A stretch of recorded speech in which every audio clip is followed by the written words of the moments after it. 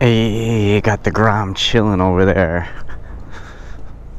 I didn't want to park the Grom like in normal parking spots, so I just kind of like tucked it away over here with the people with their bicycles. Nice.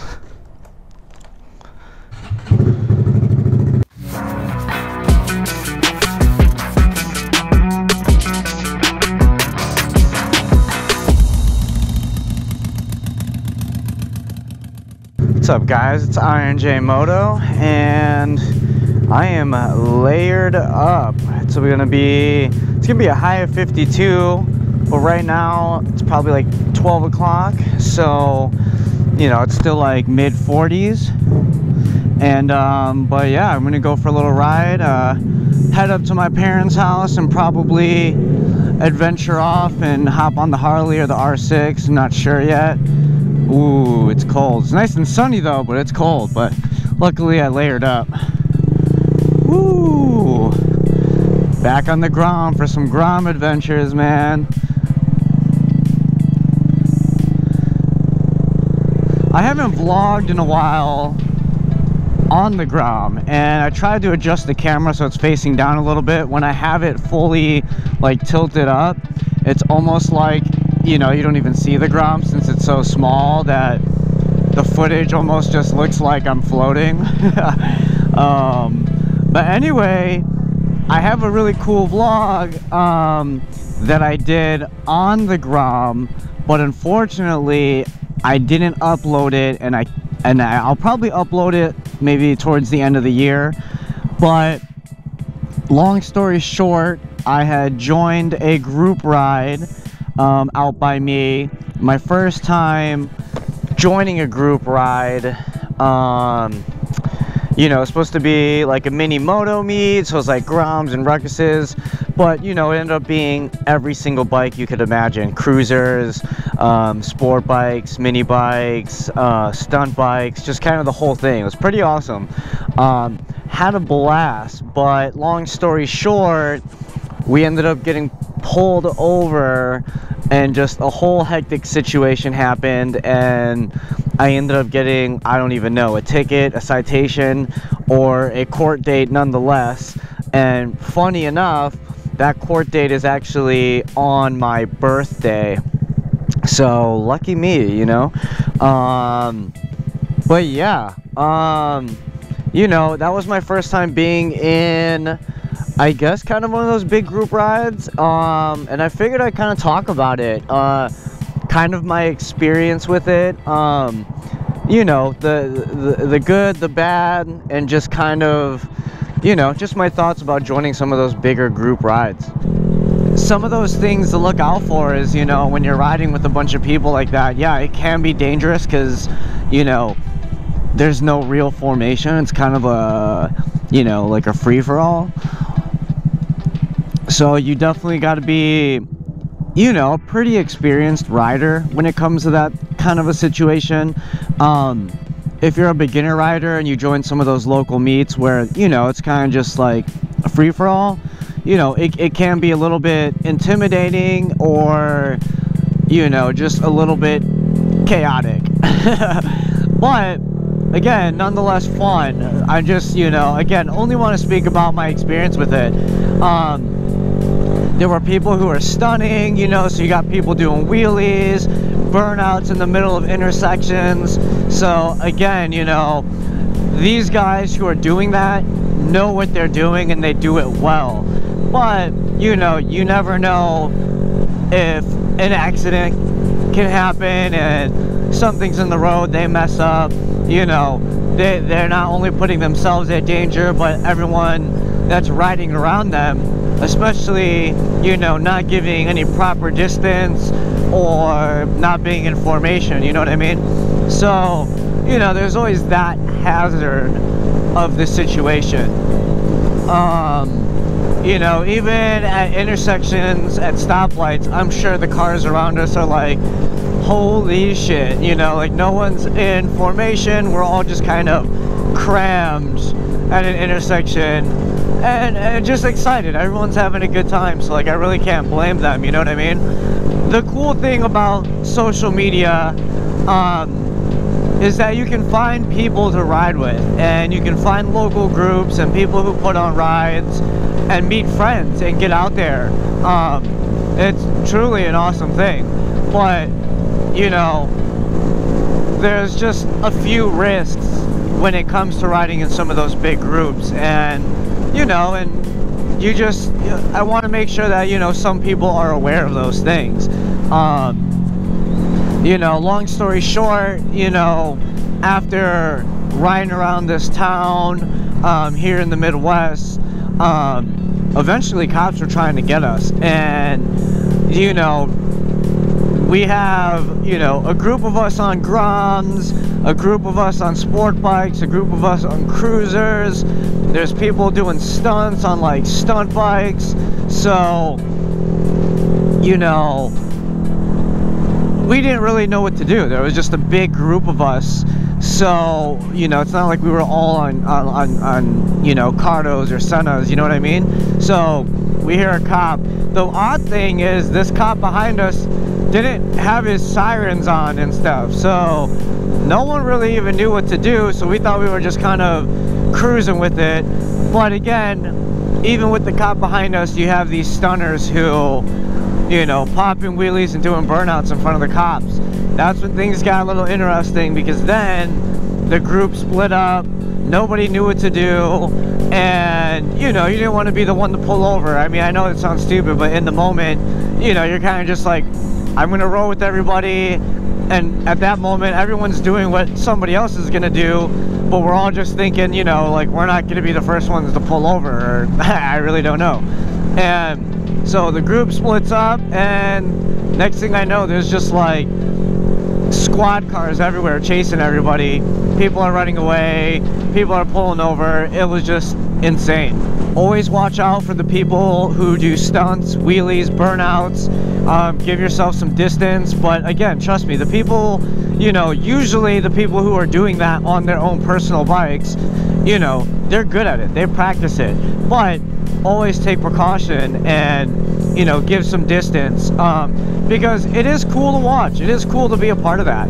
But you know, if you're not doing stunts or doing wheelies, you know, you just always want to make sure you're, you know, taking precaution for your own safety. Other things to look out for is like, yeah, I mean, a lot of people, you know, ride without a license. You know, if you don't have a license, you know, there is a big risk of being in those group rides. It doesn't necessarily make you more safe because you're mixed in with a lot of people. Just in case cops are coming at you and you're not, you know, able to just run away. I mean, again, not to say that like I would have ran away, but I was on a Grom, so I'm not running away from nobody. But yeah, I mean, a lot of people I know ride without a license. So if you don't have a license, you know, always understand that there's a bigger risk being in a group ride, because in case, you know, cops are trying to pull you guys over, you happen to pull over and, you know, you don't have a license, it could be worse for you. And then, you know, also some identifying things, you know, people riding without a license plate, because again, those are the people who have been on these group rides, and you know, they potentially could just be ruining it for everybody else, you know, causing a ruckus, doing the stunts. And the dudes who run around with no license plates know that they're going to get away, and they're gonna dip, and they're gonna, you know, do everything they can to leave everybody else behind and leave you in the dust to take all the heat.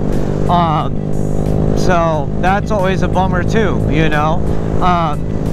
Kind of in the sense of me, you know what I mean? Like, I wasn't popping wheelies or doing burnouts on this little thing, yet because of their actions, you know, me and a whole bunch of other people caught the heat, and now we gotta go to court.